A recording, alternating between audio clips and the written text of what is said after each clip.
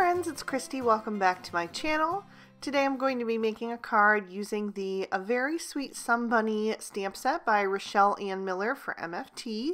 So I've stamped my images on some Spectrum Noir Ultra Smooth Premium White cardstock with Extreme Black Hybrid ink, and I'll be coloring with my Copic markers.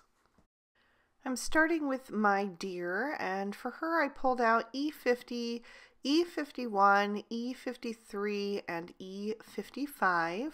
Using that E55 first to lay in some shadows. I'm going to do a central light source on today's card, so basically my light will be coming from between my two critters. So I'm shading them in the directions they're facing with the shadows down their backs and the highlights on their faces. So the E55 is what I'm using to lay in that shadow for my deer, and then blending that out with the E53. The E53 and the E55, I've mentioned this in a bunch of videos, they don't always play very nicely together. Lately I've been having more luck, and I'm not sure if that's just because my markers are both full, so they're nice and juicy, and so they're just able to blend a little bit more. So maybe if your markers are on the drier side and you're having issues, that could be why. Once I'm done with that E53, I'm going to come in with the E51, and I'll fill in the majority of the rest of this little deer.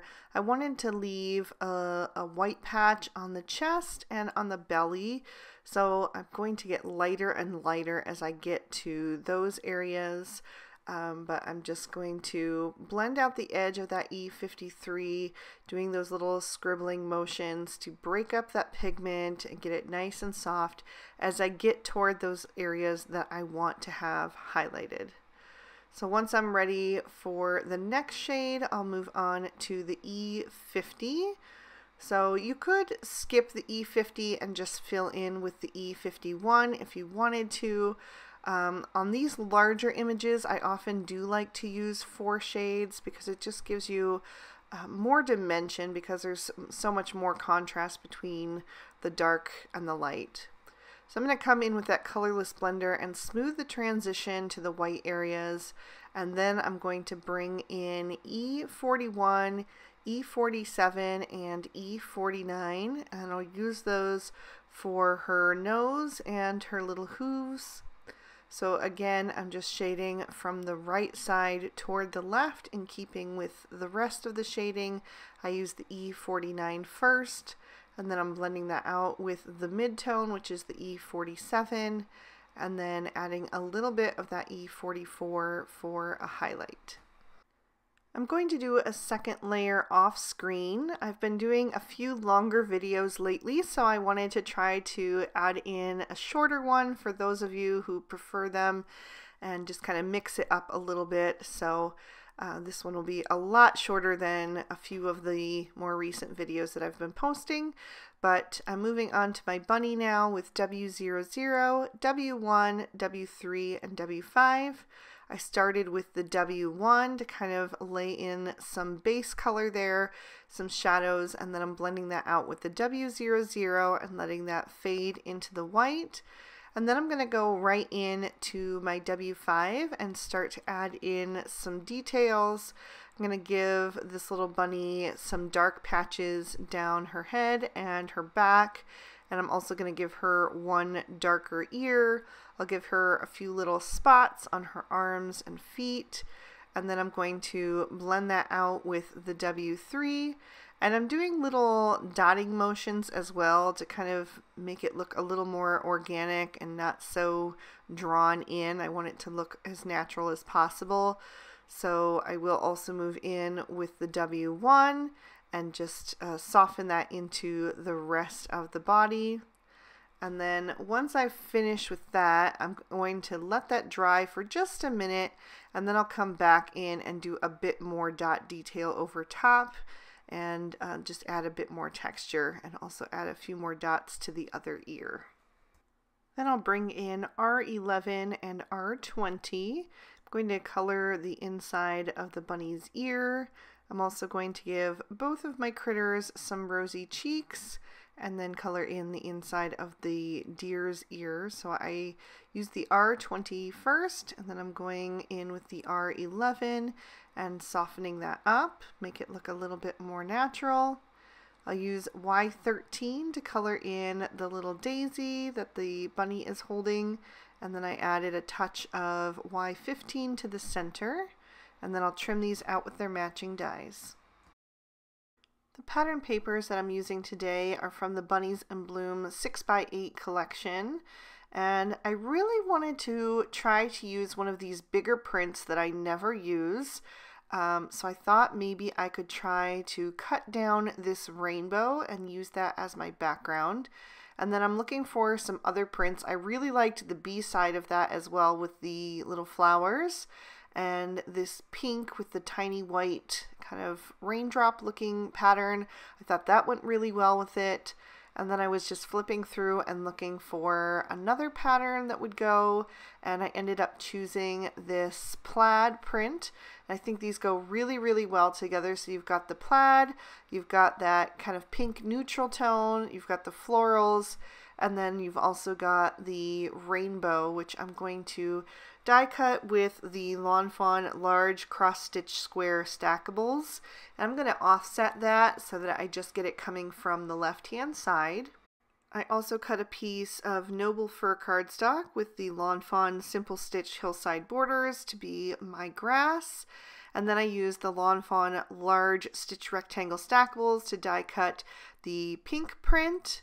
And I also ran it through on this floral and the plaid, and then on the bottom of the plaid I used the stitch scallop borders.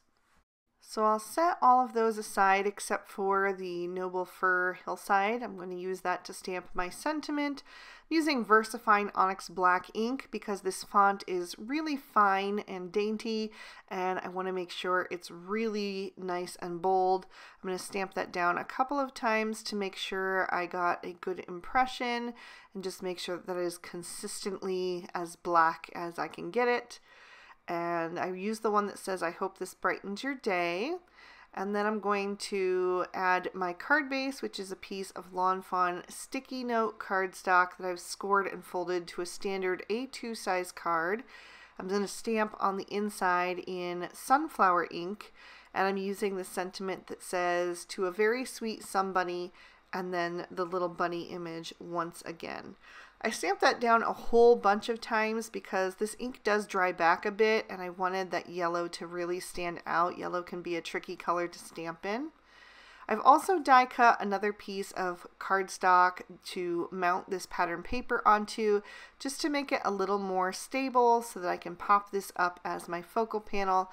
So I adhered my rainbow print down to that, and then I'll add my noble fir piece with the sentiment on it on the bottom, and just line up all of that cross stitch detail.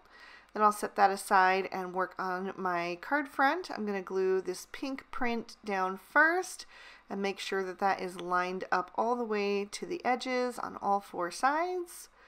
Then I'll grab my plaid print and I'm going to adhere that down toward the bottom. I still want some of that pink print poking out from the bottom, so I'll just make that a little bit higher.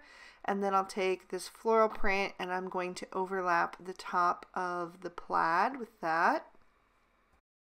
So I'm just making sure that all of that stitching detail is a continuous line and, you know, doesn't kind of overlap anything. Then I've added some foam tape to the back of my focal panel, so I'm going to peel off those release papers and get that kind of centered on the card and press that down into place when I have that on there straight.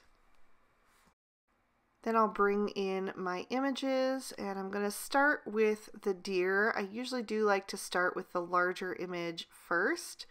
So I'm going to add her over on the right hand side and just kind of make sure that her hooves don't cover up any part of the sentiment. So that little swirl on her ear will extend above the frame of the focal panel, but that's okay. And then I'll add the little bunny over on the left hand side.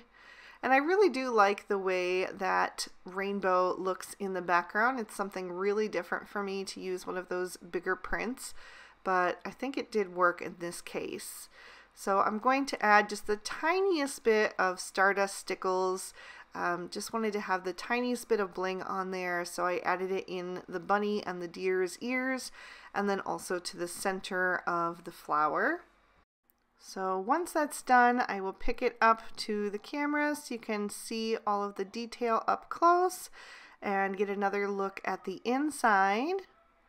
I really hope you guys enjoyed this one. I think it turned out really sweet. So if you think so too, go ahead and hit that like button and subscribe. Ring that notification bell so you don't miss any future videos. I post new ones every Monday and Friday. If you're interested in any of the products I use, you'll find them listed and linked in the description bar below. And if you'd like to keep watching, here are 2 extra videos I thought you might also enjoy. You can click on either one to check them out. I hope you all have an absolutely amazing day. Thanks so much for watching. Bye-bye.